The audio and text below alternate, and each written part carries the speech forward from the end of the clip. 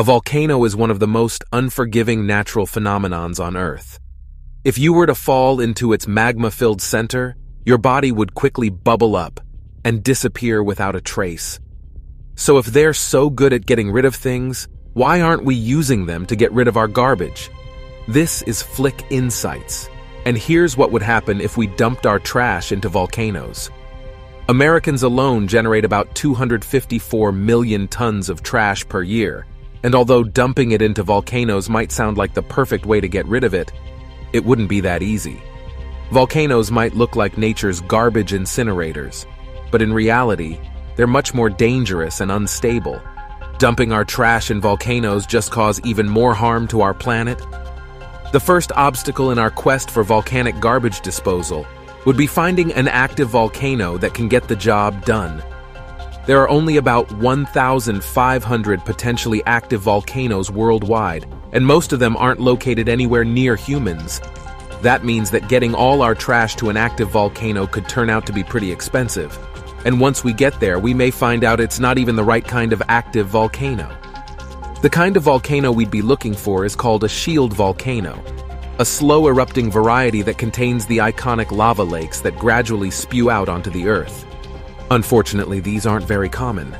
You're more likely to come across their angry cousins, known as stratovolcanoes. Stratovolcanoes are known for their explosive eruptions caused by the buildup of pressure from hot gas and magma. In other words, they're probably not the safest location for the town dump. But let's say we're lucky enough to find ourselves a nice active shield volcano.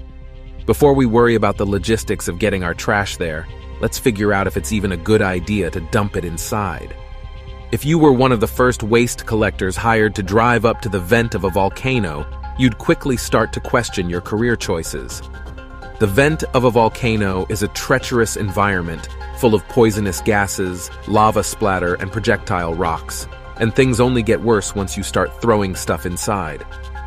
In 2002, a group of Ethiopian researchers threw a 30 kilograms, 66 pounds bag of trash into a volcano, and the results were explosive. Lava lakes are unstable, so if you pierce their surfaces with something cold, like trash, you'll trigger a chain reaction of explosions involving pressurized and acidic steam.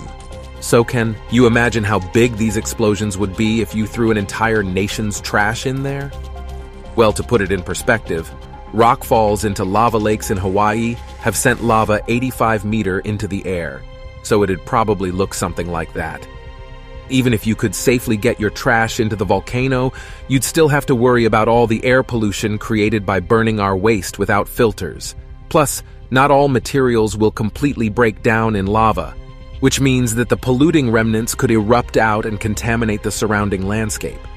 Not ideal if you were hoping to burn nuclear waste, for example. Add these environmental impacts on top of the fact that shipping all our trash to these volcanoes would significantly increase the carbon footprint of the waste disposal, and the whole thing looks like a terrible idea. If we're going to burn our trash, why not at least do it someplace where we can use the heat released through incineration to create new sources of energy?